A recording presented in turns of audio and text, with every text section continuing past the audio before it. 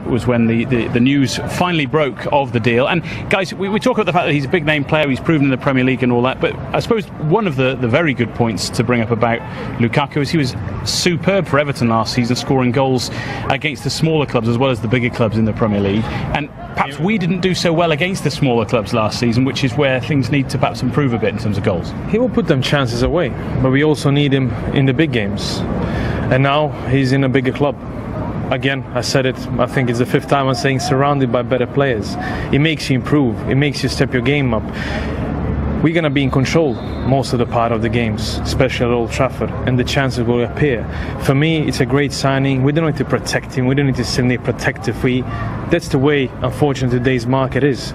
But you know you're going to get goals with Romelu Lukaku, and look at his age. It feels like he's been playing for 15 years, Mikel, and he's still just turned 24. So for me, great addition, especially coming for the first training day, being with the team, being one of his closest friends, Paul Pogba. It makes you blend in, melt in into the group much easier, and it helps. Indeed, and we'll actually hear Paul Pogba interviewing Romelu Lukaku a little bit later on MUTV. You certainly don't want to miss that. What language? Well, in English, but they have their own language, don't they, a little bit as well, which is great. We'll see that in part 3 of this show, so do stay with us for that. We'll concentrate for now on the training that's going on behind us, and obviously talk about the fact that he's only 24. It's a 5-year deal with an option for another year, and I think Bojan's right. It feels like he's been around for a long time in the game. Obviously playing for Chelsea, having I think 15 appearances for Chelsea, on loan at West Brom, plenty of goals for them, tons of goals for Everton, of course. Well, Everton's top Premier League goal scorer.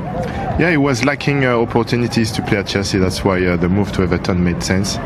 At that time, it was Jose Mourinho who allowed Lukaku to move on, and it was a good choice because he was a starter. He's had a lot of opportunities to play, a lot of game time, and a lot of services. Everton is an attacking team, so he's had chances to shine, and he took them. So in terms of goal ratio, I think he's proved what he's capable of.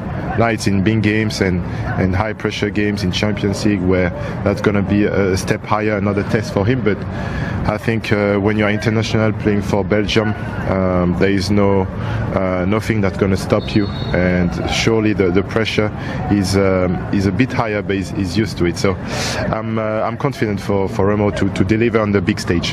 Yeah, and a lot was made when Jose Mourinho sold Juan Mata to Manchester United, and of course then became Manchester United manager, and people said, well, the first player out the door will be Juan Mata because he's already sold him once. That's obviously not happened because he's still here. He sold Lukaku at Chelsea. In a way, it's sort of the perfect scenario for Jose, isn't it? As a manager, you see a player, you let him go, but you then have him back when he's a bit older, a bit more experienced, and certainly with Lukaku, a much stronger player now, physically and in terms of goals, than when he left Chelsea. Maybe there was a buyback clause. Yeah, buyback clause as well. But if you're looking at Lukaku's point of view, think about getting sent away by a manager. See if Mikel was my manager, and then a couple of years later, Mikel takes me back. As a player, I will grow. It means that I've actually put all that behind me. I've proven myself to him that I'm good enough to play for a big club that's challenging, both in the Champions League and the Premier League. So it's a great boost of confidence, even if he scored them goals. And he scored 25 in 37 appearances last season. Yes, the goals, some of them were the 3-0, 4-0 or 5-0 goals, but I don't agree with some English pundits. I'm reading papers, I'm listening to them. Yeah, but can he do it in the big games? He will do it here because Manchester United are bigger than Everton. They are bigger than West Brom, and just his presence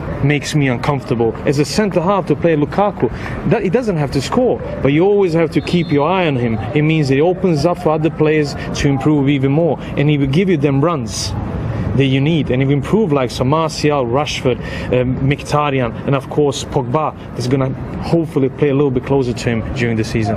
He is obviously going to be expected to score goals. We know he can do from his time in the Premier League so far. When we talk about goals generally, do we need to see more players sort of stepping up and scoring goals? Last season we had Zlatan obviously bagging an awful lot for United, but now obviously with Wayne leaving the club, Zlatan injured at the moment, and obviously at the moment not a part of the Manchester United plan for the future. Who knows what might happen for him.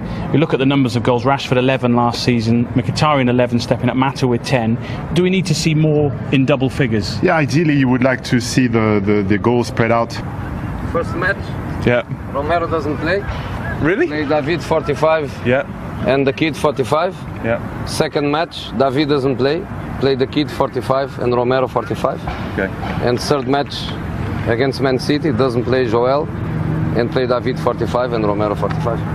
Thank you. You heard it. You heard it here first. You heard it here first. Gaffer, any in for Paddy? I need to see Paddy in the track. Yeah. He wants to see you on the track, Paddy, You've got before a he chance, gives you. Paddy. You've got a chance.